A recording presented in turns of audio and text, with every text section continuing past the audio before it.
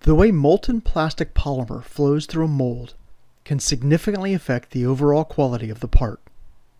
Where the polymer enters the part cavity is called the gate location. You can reduce or even eliminate production problems by selecting an appropriate gate location. For example, you can adjust the position of a weld line into a less critical position by moving the gate location. Autodesk Moldflow has several tools to help you decide where the optimal gate location should be. After you import a CAD part, you can trial different gate locations. The Fill Preview tool generates a representation of how the mold will fill almost instantly. However, these gate location suggestions are often not feasible for several reasons. For example, the surface blemish a gate location leaves might be in a highly visible area. Another example is when the complexity of the mold physically blocks the desired gate location.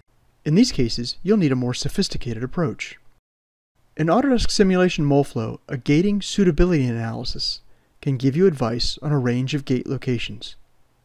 In this image, the dark blue band represents where good flow would occur, but the top surface is in a visible area of the part. You can restrict the analysis to specific surfaces of the part and only request best gate locations on those surfaces.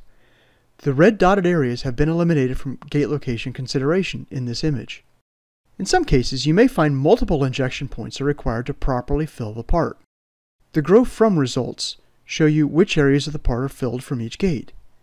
In addition, you can see the possible location of weld lines and an indication of balanced flow.